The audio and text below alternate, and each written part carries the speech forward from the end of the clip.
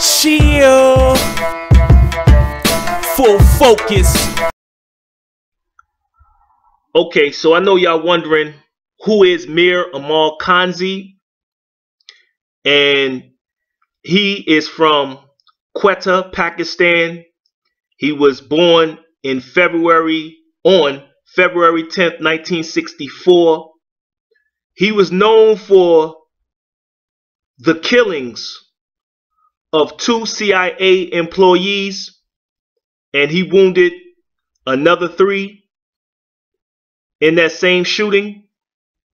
And his criminal status was capital punishment for doing this. This was considered a terrorist act behind what he did.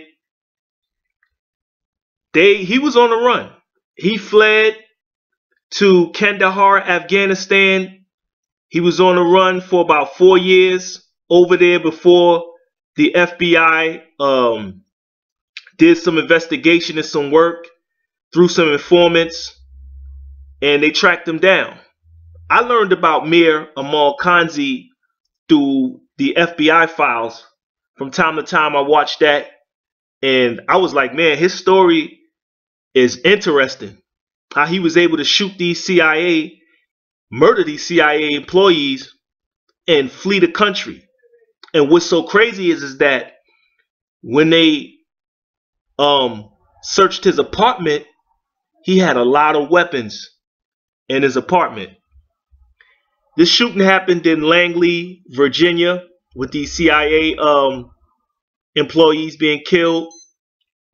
He was killed in November 14th, 2002 at Greensville Correctional Center in Virginia, where he had served, I believe, a 6-year sentence, and he was given the lethal injection.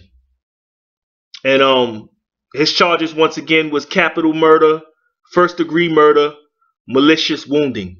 It was, definitely considered a terrorist act. This story is very interesting. That's why I decided to do a profile on it.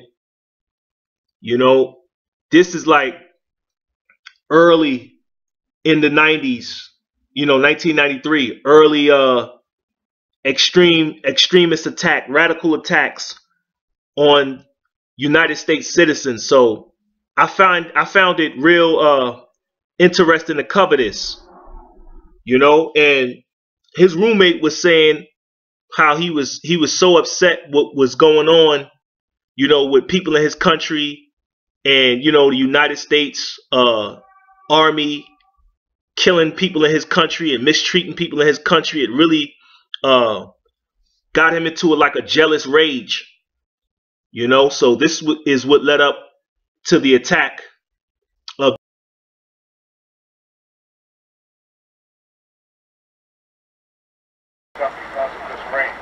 I, Mir Aimal Kansi, on behalf of my family and clan, strongly condemn the killings of 4 innocent US citizens in Karachi. This barbarous act has been carried out by hidden forces which are not only inhuman and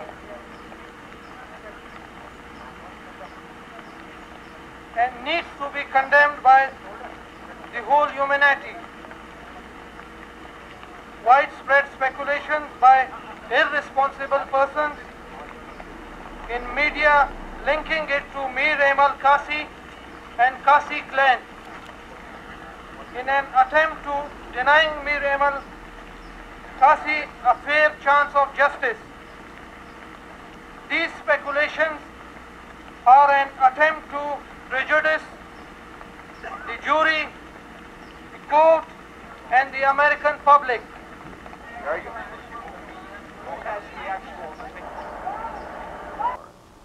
That the judge consider the same evidence the jury did, and the judge must make an independent decision that the penalty is the proper penalty. I'm sure this judge will do that, and we'll wait and see what happens on January 23rd.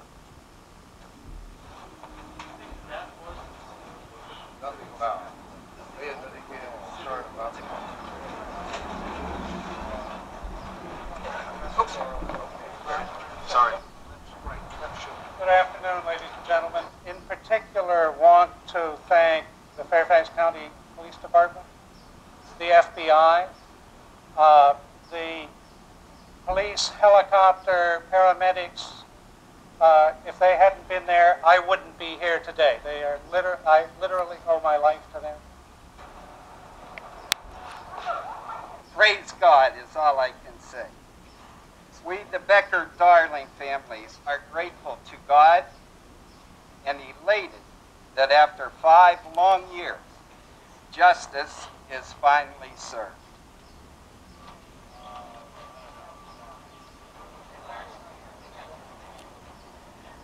I want to personally recognize and thank my sister-in-law Judy, who was relentless in her pursuit to see good come from this tragedy.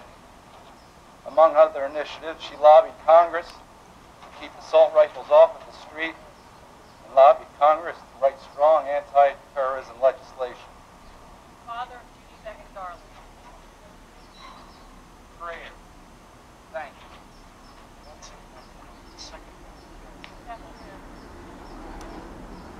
I think it is apparent that the prosecution was excellent, but I think in the interest of world peace, it is important to realize that the defense was also excellent, and that they missed no opportunity to give Mr. Kazi, to assure Mr. Kazi a fair trial.